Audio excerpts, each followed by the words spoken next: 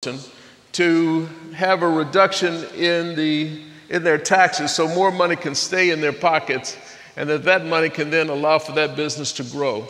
If you need to buy equipment, it's going to give you a rapid depreciation opportunity on your equipment. Now, I don't want to get complicated with that. I just want to kind of give you an overview. You know, Barack Obama is facing a real challenge. And candidly, we are too. You know, this economy is a global economy now, and we have to face up to that. We have to learn that we're going to have to do more for less. But this is the time for you to take your dreams, your aspirations, and your desires to go into business for yourself. But what's the first thing you have to do if you have a dream? You got to wake up, don't you? And then you need to stand up and you need to pursue those dreams with courage and confidence and bravado. In my book, I use the term actionnaire. It's a term that I coined. It's a term that allows for us to think about not just stopping at the thinking point, but actually taking action. Every day when you wake up, you're given 86,400 seconds. That's 24 hours for those doing the math. But in every moment that you exist, you have to either use it or you will lose it. And the moment that you think of the moment, it's already gone. So that means you have to live your moments to its fullest extent. That's why I'm so proud of you for showing up today and this week. Because what you're doing is you are busy taking the time out of all your other endeavors to come here and enjoy the moments and the experiences that's provided for you here at New Birth. Congratulations, because that's the first step to success. Now my brother and I, have developed quite a family business. My daddy worked at the post office for 39 years. My mom, interestingly enough, the week I graduated from law school, in the same week, my brother graduated from college. He went on to law school, and in that very week, my mother graduated from college.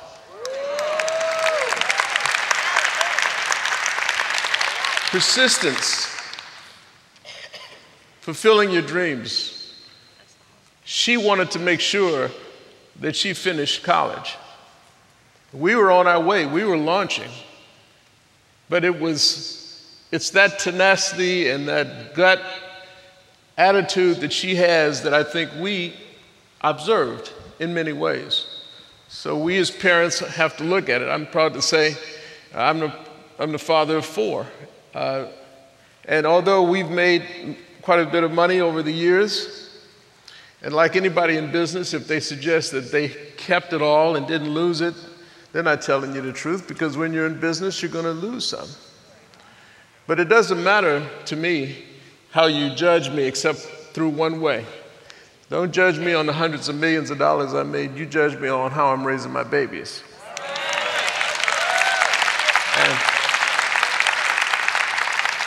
And I'm proud to say that all 4 of my children have finished law school. And my 2 oldest ones, who, by the way, went to Morehouse and Spelman, here in Atlanta. And Bishop, as you know, Mike Jr. found New Birth while he was at school, before I even knew of New Birth, and said to me a long time ago, Daddy, I found a place where I can go and worship, and I can believe in a mission, and he became a member here quite a few years ago now. He is now the father of a 6-year-old. His twin sister is the mother of one who will be a year this month. Now get this, boy-girl twins. The girl had a boy and the boy had a girl. They're about 4 months apart. Now I got boy-girl grandkids. It's just as if, it's all deja vu, it's starting all over again. The difference is I can spoil these, and I plan to. I really do. But those of us now, when we look at business and growth, I think it's important for us to always contribute back once we have reached certain levels. In fact, we should always. My brother and I were both city councilmen in St. Louis. The right when I graduated from law school, I moved 2 blocks from the projects when all my friends were moving into the nice little suburbs. And I lived there for 10 years, and all of my kids were born 2 blocks from the projects. Back in those days, the idea of a swimming pool was a fire plug. Y'all don't know anything about that, I know, but but when you're in there fighting and you're dealing with the drug dealers and you're dealing with the criminals and you're dealing with good people in the neighborhoods trying to support their real estate and support their homes, you learn a lot. And I want to add, don't let the light skin fool you, because I got a lot of street respect as a result of it too.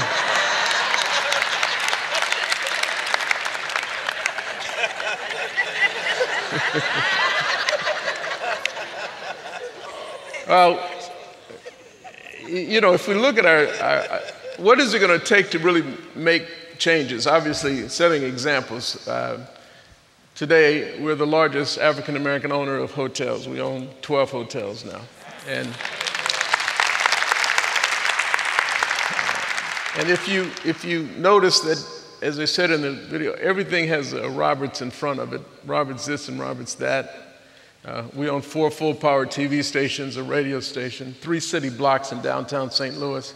Atlanta, this is supposed to be the mecca of black community, and I'm not going to hit you too hard, but how many city blocks do we own in downtown Atlanta? In fact, I think I own the only full-service hotel in Atlanta today.